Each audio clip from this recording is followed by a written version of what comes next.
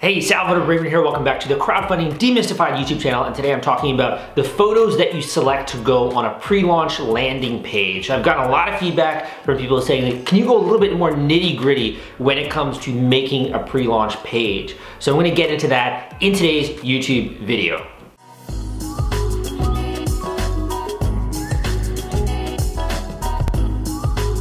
Okay.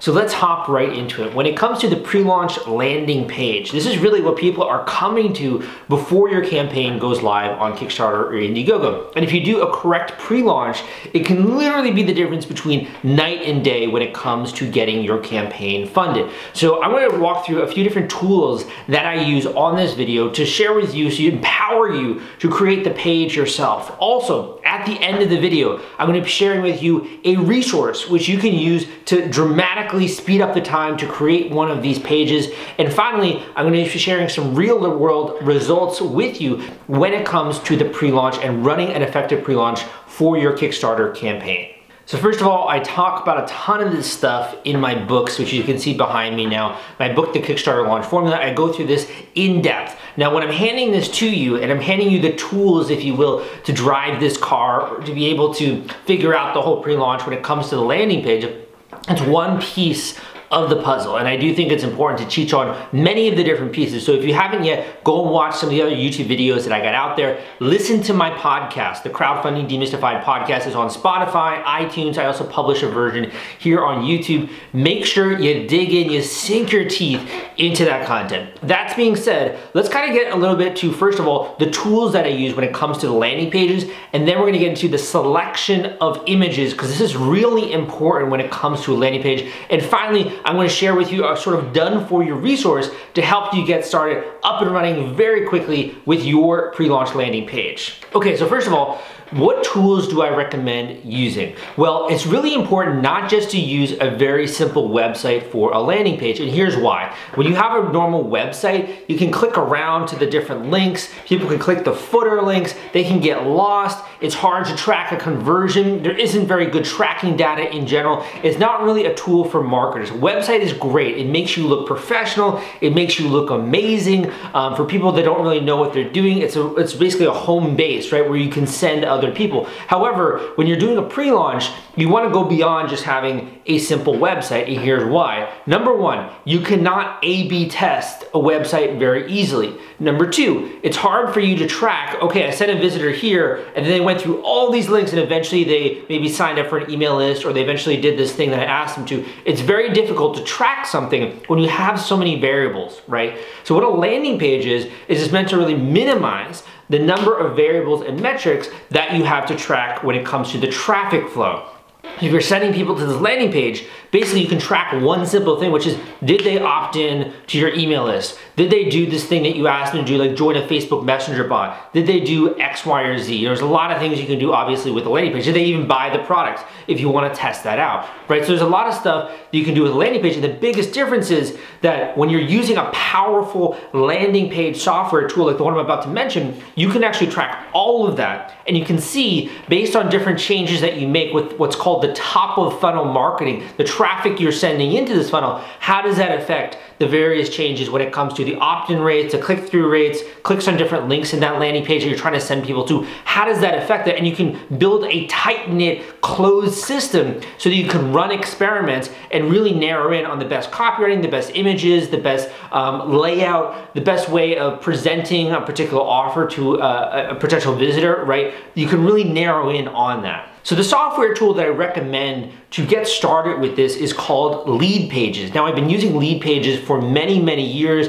They have a rock solid system when it comes to setting up a landing page, very in-depth analytics. I use the pro version of Lead Pages as well, so I can really easily do A/B testing for any of the clients that I'm working with, or if I'm running landing pages for myself, for my personal brand, I can test out different headlines, different backgrounds, different anything, right, when it comes to these landing pages. So it's a very powerful tool because I can get a lot of data for not spending very much money on traffic, and also I can get a ton of data in a very compressed period of time. If you want to think about it this way, you could run multiple advertising or marketing campaigns and you have to change up the landing page like every single time you're doing it. It's going to be a nightmare trying to dissect all that data, going back in time, trying to figure out what are the best converting pages, what's the best copy. It's a lot of headache, but if you have A/B testing, it really speeds up the process, right? So first of all, the A/B testing component I think is incredible with lead pages. Number two, you can very easily track conversions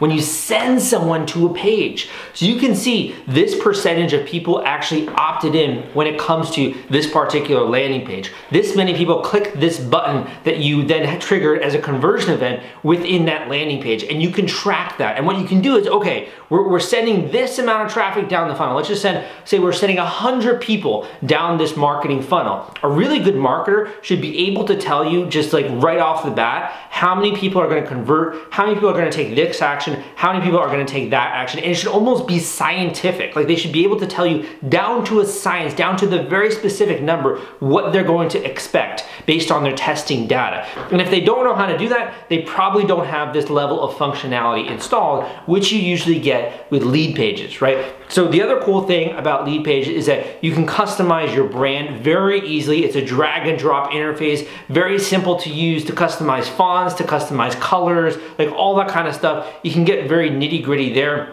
I also have a ton of different customizable templates there in their lead pages marketplace. So there's a lot of great stuff. And one of the reasons why I like it so much is that it takes away a lot of a headache. I can just come there, I can log into the software tool, and I can see how well is this page converting, right? And I can make different tweaks in order to figure out, do I need to improve something? Do I need to have different photos? How can I improve the look and the feel of this page? So to give you an example of the powerful functionality of lead pages, I'm going to share with you a recent client that I was working with who had a very successful pre-launch. They did about $25,000 in the first 24 hours of their campaign. Actually, I think it was less than 24 hours.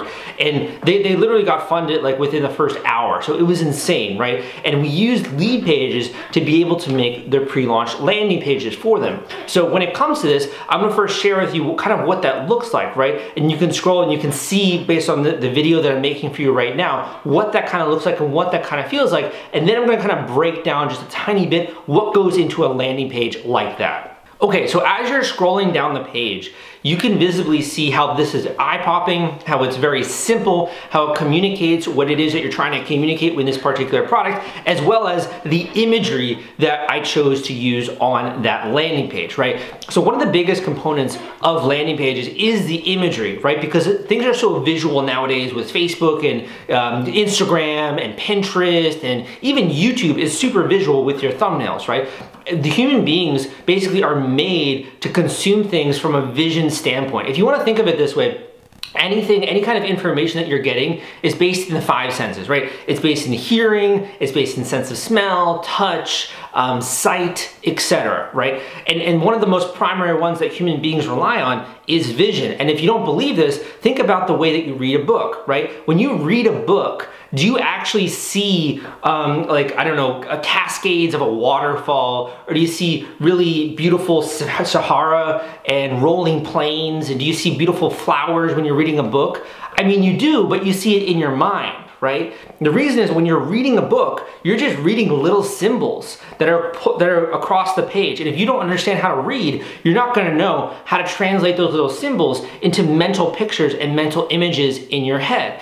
So basically, what your brain is doing is it's translating from symbols to images. Images is really the first way that we try to process and understand the world as human beings. And that's why when you do something like you send people to a landing page with really rich images, it emotionally hits that person where they get like a, wow, that's surprising, that's magnificent, that's amazing. It makes you feel a certain way based on the colors, based on the design choices, based on the fonts, right? You know what a luxurious looking font probably looks like, where it's a bit more spaced out, maybe thinner, a little bit of the font, and you can kind of get a sense of that just by looking at the branding or the packaging right behind it. So marketing is all about understanding how the brain works, and the brain works visually with images, but obviously there's also a reading component to it. So when you're choosing the images for a landing page, one of the things that I would recommend first of all is looking into this next tool. So this next tool is called Canva, C-A-N-V-A. Canva is a free tool which you can use online. However, I would recommend signing up to Canva Pro if you're interested in doing a successful Kickstarter, Indiegogo, equity crowdfunding campaign, e-commerce launch of any kind. Canva Pro will give you tons of different stock images, stock video, and if you have Canva Pro, also a marketer like me can really easily work with you. Otherwise, we're going to be housing most of the media's assets on my own Canva Pro, right? And it's just going to be then having to deliver that always to you, which is fine. You know, that's obviously that's not a big issue. But if you're interested in doing your own marketing and keeping it in-house, you want to have a Lead Pages Pro if you can, and you want to have Canva Pro would probably be the best, I would say, for doing a pre-launch.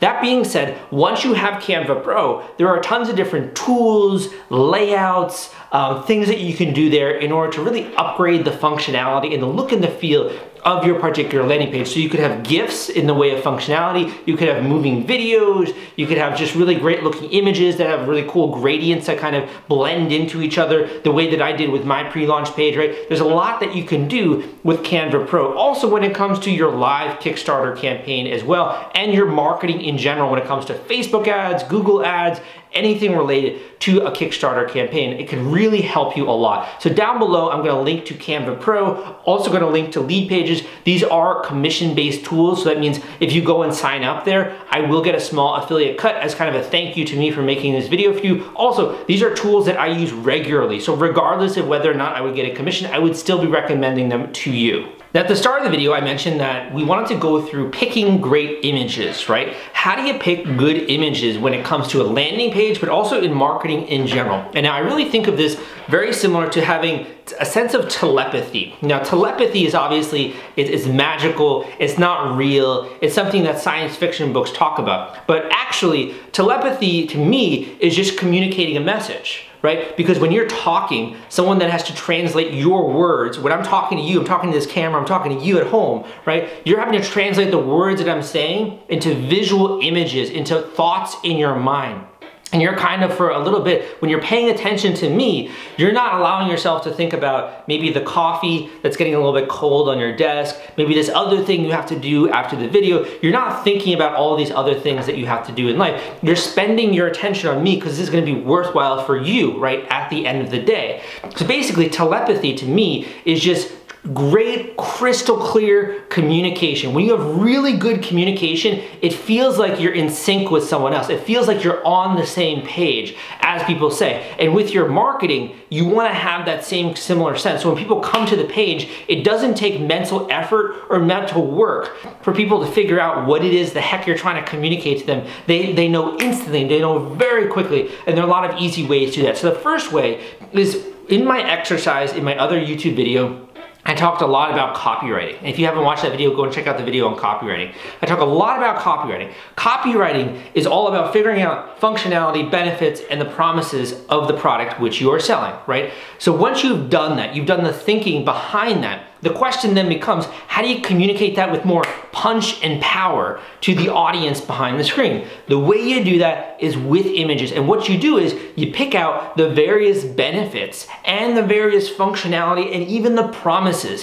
which you wrote with your copywriting materials, and you select images that illustrate those points, right? That illustrate something that you're trying to say. So for example, if we have my glass of water here, right? And we were for some reason trying to sell this glass as being something that's really beautiful and like, let's just say luxurious and like expensive. What are some of the ways we could do that? Well, when it comes to functionality, we might talk about the way that this glass was hand prepared by some artisan in Italy or something like that, right? Or the amount of effort that went into making this. Now, every single glass is a little bit different. And the way we would do this with an image is you would have a photo of a glass, right? And then maybe you would have a little bit of a diagram pointing at one portion of the glass, illustrating that this thing has been made. Look at these little imperfections, or look at the materials, pointing out and labeling the materials on the actual glass. Other benefits might be it's very small, easy to hold in your hand. Other benefits might be it holds like 2x extra liquid than another glass out there, so you might have a comparison of two different glasses showing that. Any benefit that you have that you've written down in the copywriting stage of your campaign, you should then pick an image which illustrates that particular benefit for your product. And what you're gonna do is you're gonna have this whole folder full of images, and I like to label them based on the different benefits of the product. So let's just say the product is super long lasting. Okay, how do we illustrate that in an image, in a video clip, or in a GIF? Let's just say the product is ergonomic and really well designed and looks cool, right? How do we illustrate that within a particular photo? Are there different maybe angles? Are there other people that we want to include in this photo? If we want to say that this is a portable product, like easy to take with you, how are we going to communicate that? Is someone going to be taking it out of their bag? Are they going to be walking with it and showing that it's super portable? What are we gonna do to illustrate that core benefit? So what you're doing is you're taking what's the bread and butter words and thoughts and description, like we talked about with writing, right? And you're then connecting that to an image which illustrates that particular concept, okay? So that's kind of the bread and butter, first of all, but behind picking really good images when it comes to marketing is picking an image that illustrates and hammers on the points that you're making with your copy. When you got the landing page software, when you got the great images, when you got your great copy, right, and you know what you're doing when it comes to Facebook ads and it comes to driving traffic, then the next step is basically to put this all together. So there are a lot of ways in which you can do this. Now this is meant to be a DIY, do-it-yourself video to teach you at home how to basically replicate the process that I use in my marketing, right? So when it comes to this, probably the easiest way to get started is to just think about the layout of the actual page and like what is going to go first, what are you going to use to capture attention, what is going to be the promises, what are going to be the core benefits that people care about, and you can kind of go through it and you can assemble a page that way. And I'd probably recommend also, if you're not using, let's just say Lead Pages Pro, you're using like the lower tier one, to create a few different variations of landing pages so that you can test them out very easily and you can see what works from a data empirical driven standpoint. I'm really big into data and science when it comes to marketing, because otherwise you're just kind of guessing and just like, you know, hoping that something will work, and that really is not scalable and it's not something that you can apply going forward, right? So first of all, I would say think a little bit about that. When it comes to you, and if you need a little bit of help with this, there are two ways in which you can get help. Well, I guess technically three, right? The first way is I'm going to the link down below, and you can actually download the template that I used in this video putting together the landing page for this particular client. Now I am charging for this particular template. You don't have to get it if you want to. The reason why I'm charging is it takes a heck of a lot of time to actually assemble something like this. In addition, when something's already proven to work, it's extremely valuable. There's so many amount of money you can waste on ads, so much time you can waste on things that you don't work. If you don't want to waste money and time and you want to use something that the professionals use, you can go and download that landing page template that you can then really easily plug into Lead Pages, and it will just work. And you can customize that obviously for your product and for your category and for your brand. Now that is not a cheap template, right? But if you want to really know what you're doing, it's going to be very useful for your Kickstarter campaign. And you saw the way that this other campaign got rapidly funded using some of the tools that I mentioned here. That being said, while you can download this template, it's not necessarily like a silver bullet, okay? It's like basically if you have a really good camera, right? That doesn't mean that instantly you're going to become a great YouTuber. Or if you have a very high quality podcasting microphone, it doesn't mean just because you buy an expensive podcasting microphone that's really captures your voice very well, it doesn't mean you're going to become the next Joe Rogan, right? There's still strategy behind it. You have to use the tool effectively. You have to know how to even use the camera, right? If you don't know how to do it, you're just going to end up with a really expensive camera and one that you're not going to use on a daily basis and you don't know how it works, right? So if you fall into more of that camp where you're not looking to do it yourself, you can always book me for a one-on-one coaching call.